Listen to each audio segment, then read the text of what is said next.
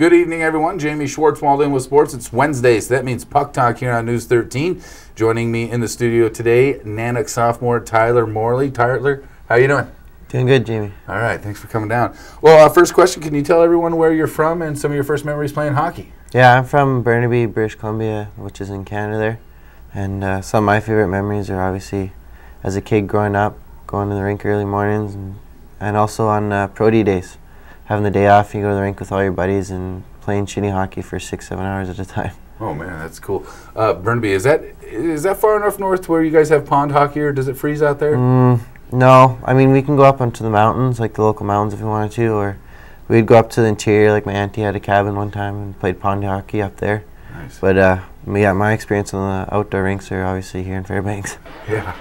I've seen quite a few players come through the Nanook program, and I have to say you lay your body on the line as much as anyone I've seen. How did you develop that style of play?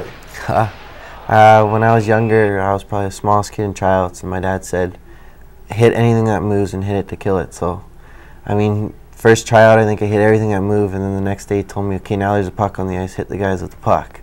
So that's how I had to start there, and just kind of, that's how my game had to evolve. I had to just hit everything because I wasn't going to make it as a skilled guy being so small.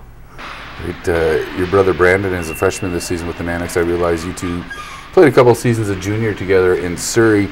But when was the first time you guys teamed together competitively? Did that start at a young age? Yeah, we'd always get into it when we were younger, obviously being brothers and us being super competitive. I think you could see us on the ice the way we play.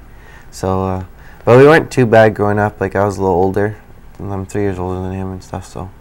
But he would always try to compete with us, and we'd do little small games, but it wasn't anything too serious.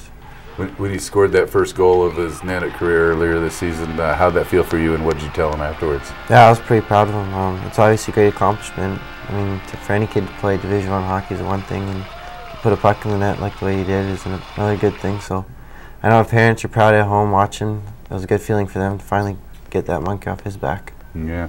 I call it knee hockey, you call it mini sticks, but what were the knee hockey or mini stick games like between you two growing up in the house?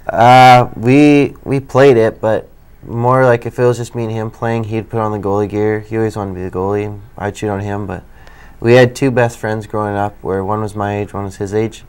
So we'd always play 2-on-2, like the older guys versus younger guys, and that'd get pretty intense playing, growing up with two brothers going at it. I can imagine. Back to now playing with the full-length sticks. 21 points in 37 games last season as a freshman. You're at nearly a point a game as a sophomore with 11 through 12. What did you focus on during the off-season to prepare you for this season? I tried to just come in each game focus more on specific things, like kind of take games and look at what I've done in previous games and try to focus and see where I made mistakes and try not to make mistakes. Just trying to grow up more, and hockey's more of a thinking mental game. I'm starting to realize as I grow older, so just trying to do that every game and come in prepared mentally, and take each game at a time. Don't look in the future. Just worry about 1 week at a time. Absolutely. The next first three series of WCHA play came against familiar opponents, as all three were former CCHA team. You got Michigan Tech coming in this weekend. That's kind of the first traditional WCHA team you guys will be facing. Are you looking forward to playing against a kind of an unknown team? Yeah, it's always good to play new teams, get some new blood and start some new rivalries. It's a new league, so everyone's still kind of getting used to each other. Obviously, our last three series, we knew what we were playing against. So, but yeah, playing these guys, they've been up. They were in Anchorage last weekend, so they're up here all week. So they're going to be rested and ready to go, I think, this weekend. So it'll be a fun contest. Does the team, we got Thanksgiving coming up, does the team do anything? I realize you guys are practicing, preparing for the game, but will there be any team activities to celebrate Thanksgiving on Thursday? I haven't heard of anything yet. I know last year we were down in, I think we were in northern Michigan. So that was kind of cool. We had a nice Thanksgiving dinner with all the guys down there and everything. So we haven't really set anything in stone yet, but we'll see what happens. Sure. You guys started off the season playing pretty darn good. You've lost 4 of your last 5. What do you think the key is to getting back on track for the Alaska Nanooks? I think we just got to keep working hard. We're obviously a really young team, but I think our starts have been the thing that's been hurting us. Been down 3-0, and then both nights down there, and we came back, and we've done it against Mercyhurst. We were down and came back in those series. So I think if we can start the way we finish, I think we'll be a very good team, and we'll take care of this WCHA.